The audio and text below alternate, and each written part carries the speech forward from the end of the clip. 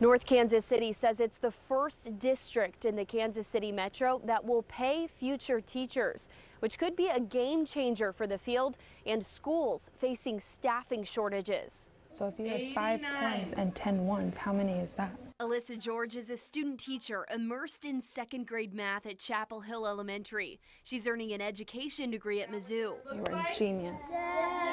Student teachers are usually unpaid, which can create obstacles and bills add up. But the North Kansas City School District is making a change to pay student teachers. I thought about looking for jobs for the weekends because it was like, this is going to be rough. And so it's extremely helpful. Next semester, NKC will offer student teachers a stipend of $2,500. Starting next school year, it plans to expand student teacher pay to $5,000 per semester. Our profession, as they say, produces all other professions, so pretty critical that we get this figured out, this teacher shortage. Todd Schutz with NKC says the funds come from a federal teacher recruitment and retention grant.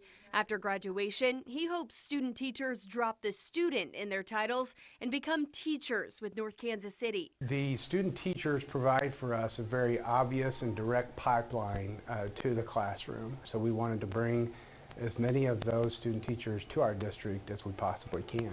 In order to become a teacher, students must enroll in a special preparation program through a college or university. We posted more details in this story on fox4kc.com.